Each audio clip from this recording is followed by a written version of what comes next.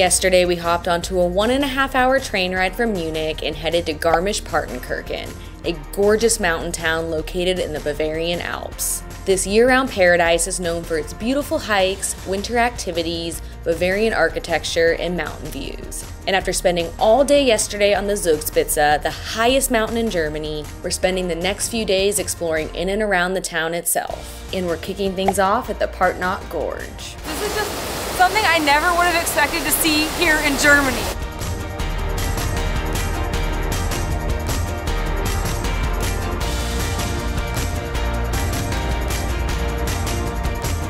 We're taking a 20-minute bus ride to the start of the gorge, and one neat thing about staying here is that the daily tourist tax you pay with your accommodation includes a bus pass for many of the local buses.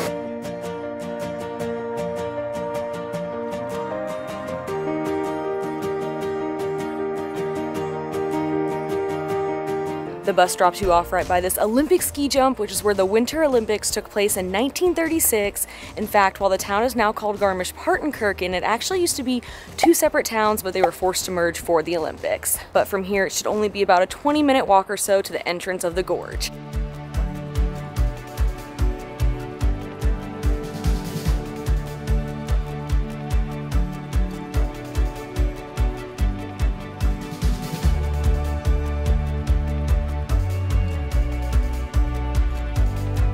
To get in the gorge, you go through this tunnel, so we're not even in it yet, and it is already so cool. Oh my gosh, this is amazing. Wow. Woo-hoo. This is beautiful. This 699-meter-long gorge has been formed over time by the Partnach River, whose bright blue waters still rush through its 86-meter-tall walls. It became a national landmark back in 1912, but at that time, people had to risk their lives to go through the gorge. Thankfully, there is now an easy paved walkway that takes you along the water.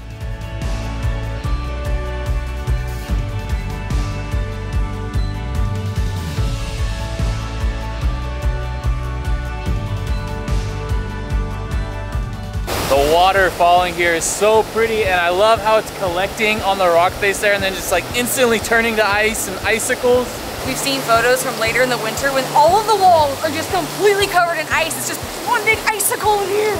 I can't stop freaking out about this place. This is just something I never would have expected to see here in Germany.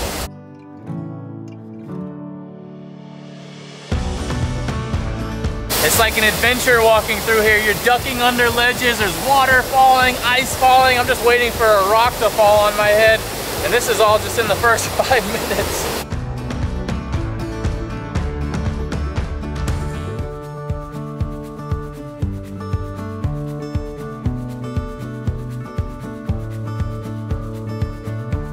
I feel like Indiana Jones going through all of these tunnels.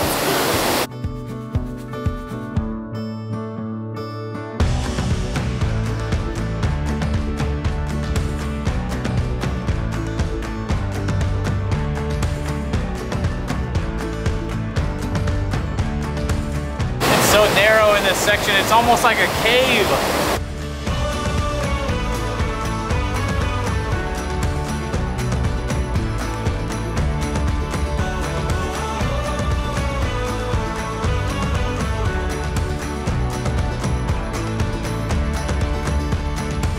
We have made it to as far as that we are able to go to today, but man, that was so much longer than I thought it would be. We kept thinking we were done, and then we kept going and going and going. And one really nice thing about this gorge is that you have to go back the same way you came, so we get to go back through the gorge to leave.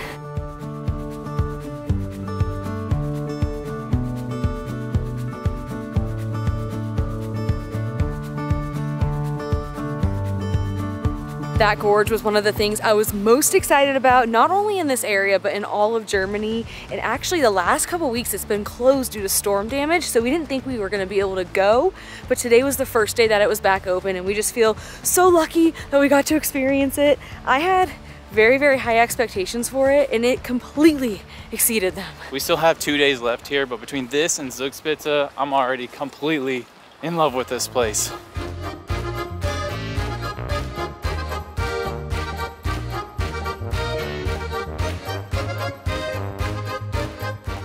my gosh. Oh my gosh. We have made it back into town, and for lunch we are having a Bavarian staple, Schweinshaxe, which is roasted pork knuckle. Look at this monstrosity. Oh my gosh. It also came with sauerkraut, mustard, this maybe horseradish, a little salad over here, and then a potato dumpling. I just love the presentation also. It's so pretty with the German flag, and then this plate is super cool. It looks like it's hand carved. I don't know how to pick this up. Oh my gosh, this is so heavy. It's nice and crispy on the outside. Oh, look at that crisp. Oh. Don't even know where to start. I can hear the crunch from here. Like a chicharrone on the outside, crispy pork skin. Pork is so juicy. That's amazing. Oh my gosh, heaven. We learned our lesson with the schnitzel in Munich, and we're sharing this one because we knew it was going to be pretty big. We also got a pumpkin soup to start, and it was insanely delicious. Everything here is just beautiful. The presentation of the food is so beautiful. Oh my gosh. Just imagine the most perfectly crispy pork, and that is exactly what this is. This feels like a meal fit for a Bavarian king. Huzzah! Huzzah!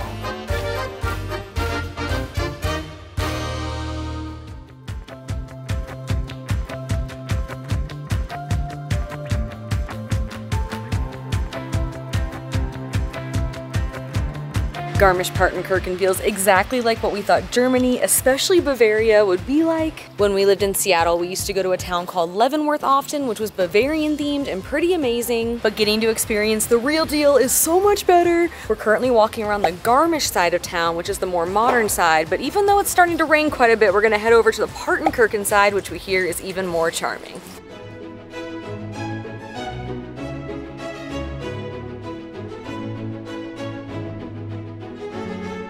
Okay, everyone was right. It is even cuter over here. There's a bratwurst, beer, milk, eggs, vending machine right in the middle of town. Does it get more German than that?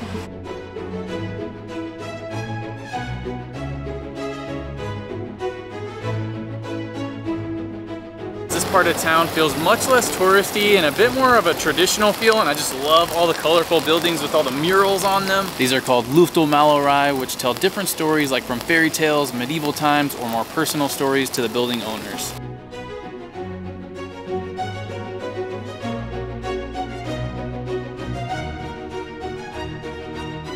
Yesterday didn't go exactly how we had hoped. We planned to go walk around Lake Eibsee, but a storm rolled in and it was a complete washout. We didn't think it was worth the trek to get over there, so we had a chill day instead. We grabbed coffee and pastries at Wild Cafe, a coffee shop right by our Airbnb, and then watched movies and played games, which was a ton of fun. But today is our last day here, and we're not gonna let the still lingering crappy weather stop us. Garmisch-Partenkirchen is home to a bunch of mountain huts that serve food and drinks. So today our plan is to hike to the Tannenhütte, which should be about 4 miles round trip.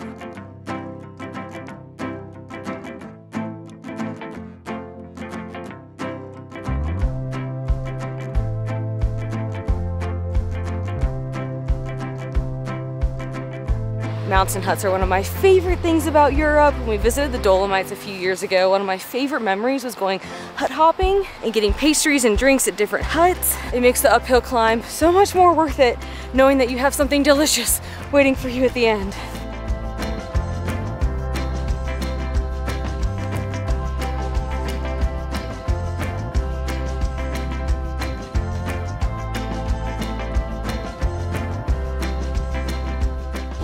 It is so bouncy. Kind of scary because you can see straight to the bottom. Oh yeah, that is quite a drop. Don't look down.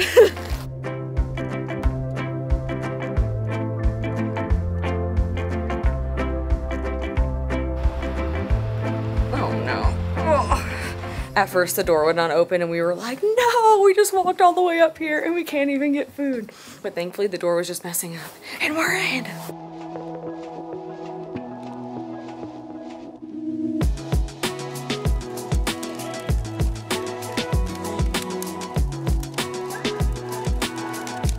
They have a fire. Yes. Oh, that's so good.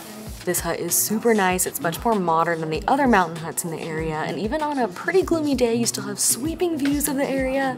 We're here for one food item in particular, but before we get that, we're trying a few other things, including Almdudler, which is this carbonated drink that has some interesting ingredients. It's from Austria: alpine herbs, beet sugar, citric acid, and soda water.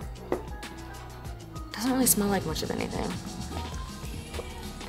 Oh, that's really good. It's very lightly carbonated, so it's not really like a soda. Kind of just tastes like a good sparkling cider. We also got a potato soup and a Kaiserschmarnn. This one looks like the best one we've seen yet. Looks so creamy. Oh my gosh. That is ridiculous. So cheesy. The noodles, the perfect texture, and the crunchy onions. It's so rich and creamy. Oh my gosh. That's good. Yes. So this is the reason we came here. This is Kaiserschmarnn, which is an Austrian dessert. It's basically these sweetened, kind of like pancakes with powdered sugar, and then this one came with applesauce. And she said that we can just dip it in the applesauce, and it looks so good. It looks very, very moist. Oh my gosh, yeah. That is so good. It's kind of like spongy, but also a little crispy.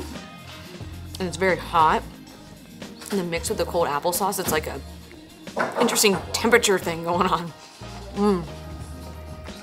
Oh my gosh. It's kind of like a little underdone, so it's super moist. And I love, gooey almost. Yeah, gooey. I kid you not, I've been looking forward to this for probably 6 months, ever since I found out it existed. And this alone was worth hiking up in the pouring rain. It's so good.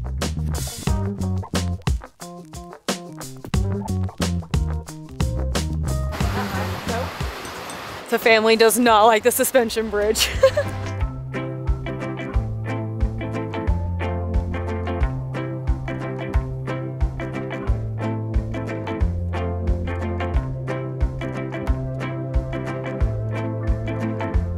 It's 12:30 and we have about 4 hours of daylight left, and we just checked the Lake Eibsee webcam and it seems like the weather is clearing up a bit. So we're gonna head back down to town, jump on the cogwheel train and go check it out. Well, so it turns out the train is not running to Lake Eibsee today because of weather further up the mountain, and this late in the day there's really no other way for us to get there without having a car, so we will not be going to Lake Eibsee, which I am a little bummed about because I really wanted to see it, but even without the lake, we had such an amazing time here in Garmisch-Partenkirchen. I loved everything about this place. The epic mountain scenery, the really cool architecture, the food. There's just so much to do here. I loved everything. It was magical here, and I think visiting in the winter made it even more magical, but we will 100% be coming back here in the summertime because there are so many trails that we want to hike. Next time we're going to hike up to Zugspitze. Yeah. We're going to hike all the way to the top, and I'm going to finally see that lake. I'm determined. I'm going to see Lake Eibsee from ground level someday. But tomorrow we are saying goodbye to Catherine's family and we're heading to our final destination here in Germany, and it should be straight out of a fairy tale. Also, do you like my Mickey Mouse umbrella? We had to buy this in Munich during the Christmas market because we didn't bring our umbrella and it was raining. We did the same thing. It's a video.